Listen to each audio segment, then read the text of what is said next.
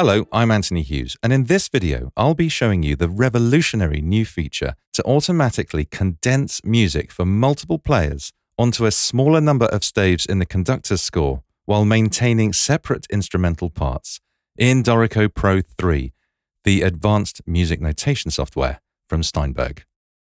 Producing materials for a large ensemble is a complicated task that involves communicating potentially complex music to the performers in as clear a way as possible. One of the biggest challenges is producing a Conductors score that contains the music for every player in a way that is practical to read and digest at speed. There may be dozens of staves that all need to fit on a single sheet of paper, which, even when using larger formats, can result in each staff being drawn at a small rastral size. Hiding empty staves is one way to alleviate this, though in full tutti sections, that's not going to make much of a difference. One usual solution to this is to produce a condensed Conductors score, where the music for multiple players is shown on a smaller number of staves. This is a complex editorial process, ensuring that it is always clear and unambiguous how the music for the different players is split.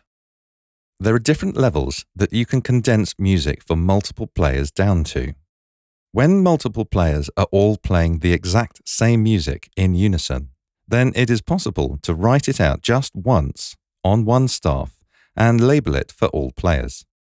When the players are in rhythmic unison but playing different pitches, then it is often possible to write the music using a shared stem, effectively still using one voice on the staff.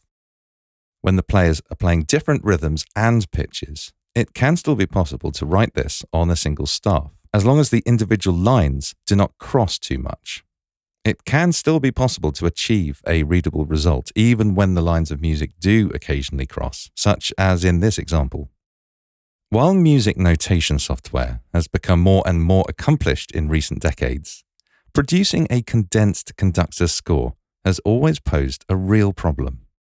For some time now, it has been possible to maintain a link between full scores produced in these applications and the instrumental parts used by the individual players, so that as one is updated, the other follows suit. This doesn't help with a condensed score, however, because you don't want to have to give, say, the first clarinetist a part that contains the music for the other clarinet players. That would be extremely difficult to read reliably at speed.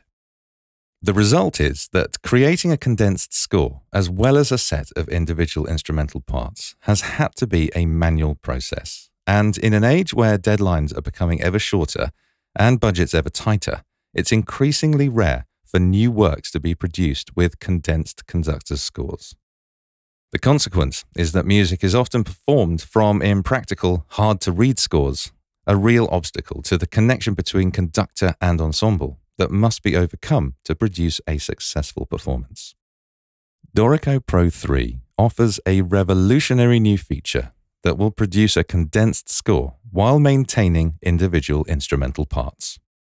The way we approach this is by taking music you have entered for each individual instrument and then arranging that music onto fewer staves for the condensed score.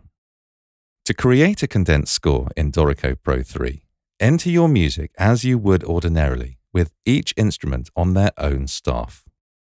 Once complete, open the Edit menu and choose Condensing. Dorico automatically looks across each system and works out the optimal condensing for each group of instruments.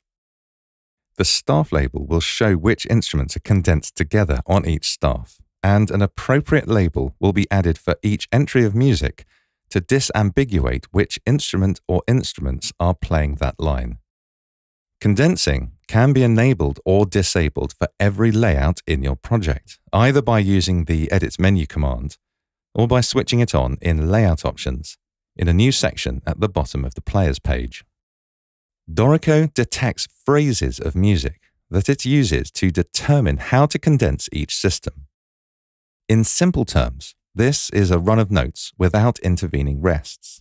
However, Dorico also takes into account other notations, and if an item such as a slur, dynamic playing technique, and so on straddles the rest, the phrase will be extended. The phrase is considered as a whole, So if something within that phrase is deemed unsuitable for condensing, then the entire phrase will not be condensed. Condensing cannot change mid-system, so you may wish to edit the formatting of your music to help influence the change in condensing from system to system. So what instruments can condense onto fewer staves? Well, in general, think of it as groups of solo players of alike instruments that are adjacent in the music. For example, two flutes. Section players do not condense. For example, typically you would not expect to see the music for the first and second violin sections written on the same staff. Instead, section players have the power to divide and create complex divisy passages. Instruments need to have only one active voice for that passage of music to be considered for condensing. It's okay if they have additional voices on other systems. It won't preclude them from being condensed at all, but it wouldn't be clear to show multiple voices in one instrument on the same staff as music for another player. The instrument needs to be conventionally single staff, so grand staff instruments, such as pianos and harps, do not condense. Unpitched percussion already have powerful ways to show their music in a condensed form by way of 5-line staves and grids, so they too do not condense in this manner. By default, only alike instruments are condensed together. However, there are some very common pairings that are useful to be able to show on the same staff, for example, trombone and tuba. In layout options, you can set up custom condensing groups that facilitate exactly these kinds of pairing. Press the Add button to create a new group and select the instruments you would like to see condensed together in the current layout. Use custom condensing groups to condense horns using the traditional interlocking approach of pairing horns 1 and 3 on one staff and horns 2 and 4 on another. And I know I said that section players do not condense, but there is an exception with vocal instruments, allowing you to create groups to accommodate a 4-part choir. You can also specify certain instruments to exclude from condensing so that they will always appear on their own staff. Music on condensed staves is not editable. In fact, you cannot even select it. This is because you cannot reliably know how to apportion music on these staves to the individual instruments of which they comprise. Instead, you must input and edit using uncondensed staves.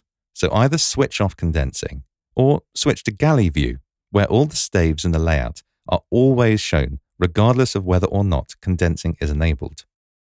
It can be helpful to set a split and view the layout in both page and galley views simultaneously.